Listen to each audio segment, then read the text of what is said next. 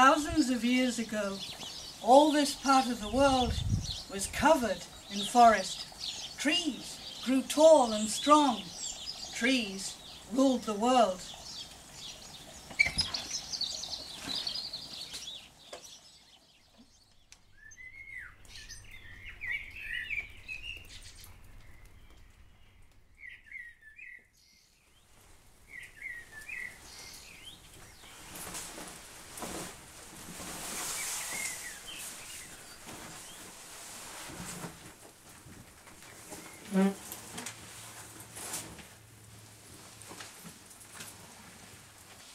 In the heart of that ancient forest, something started to grow.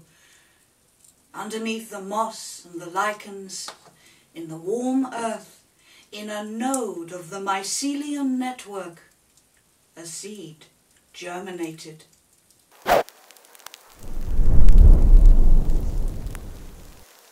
But there was very little light.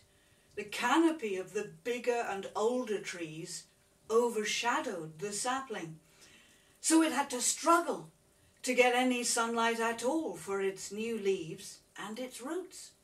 It had to reach up for the gaps between the bigger trees. It had to stretch and twist and lean and stretch again.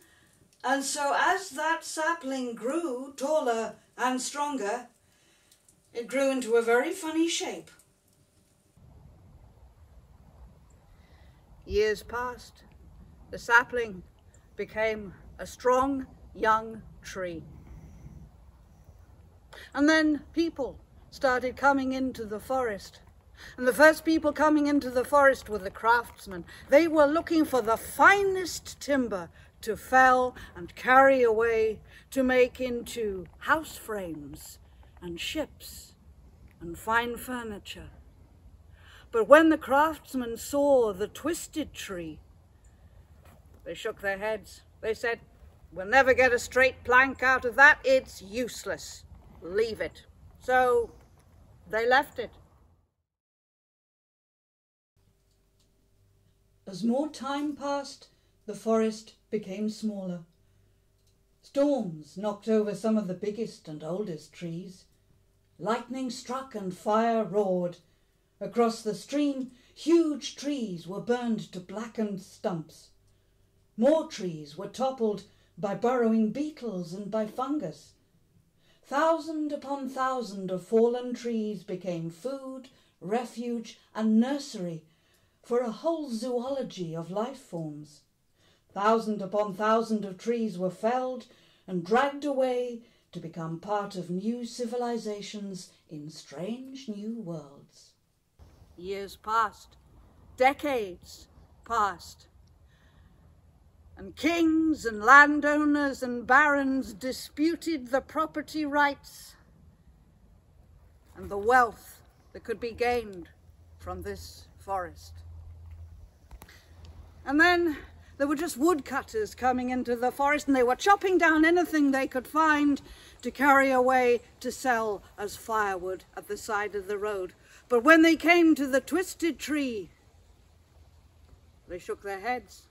They said, "Well, look at the knots, look at the twists in that. If we sell that for firewood, it'll spit sparks all over the place. It's useless.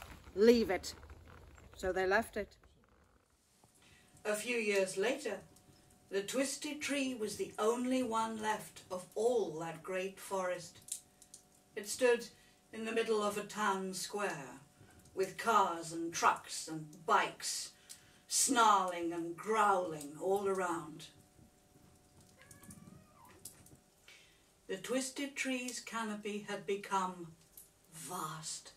Those branches spread from one side of the square to the other. In the rainstorms of spring and autumn, shoppers and walkers in their blue anoraks would scuttle for shelter underneath the branches.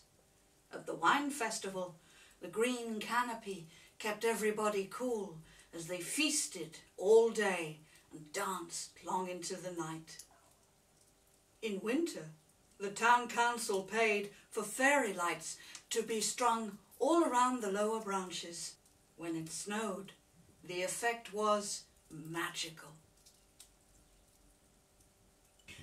On summer evenings, when the traffic was quiet, people would bring their drinks out from the bars and the pubs into the square. There were small tables and chairs all around. Some sensible person had installed a circular bench around the base of that vast tree. And people of all ages would sit together and drink and play cards or chess and talk about their days and talk about their lives. One evening, they saw an old man coming to join them. As he shuffled across the square, everyone could see that he looked upset. And they said, "What's happened? What's the matter?" The old man was nearly in tears. He said, "My wife keeps telling me I'm useless. She says she doesn't like the way I do things. And then she says I don't do what she wants done, and if I tries to do it, she doesn't like the way I've done it. She goes on and on nagging at me, telling me I'm useless. So what's the point of being alive if I am useless?" One of the friends got up, put his arm around the old man's shoulder, and he said, "You see this tree that's been here all our lives, this tree that is a joy to us every day. Well, I tell you, if this tree had been useful the way people expected it to be, it never would have survived. But over the years, everyone said this tree was useless. If it had been useful, it never would have been left here to grow ancient and splendid and give us shelter from rain and sun. My friend, this tree is doing just fine, just as it is, and you are doing just fine, just as you are."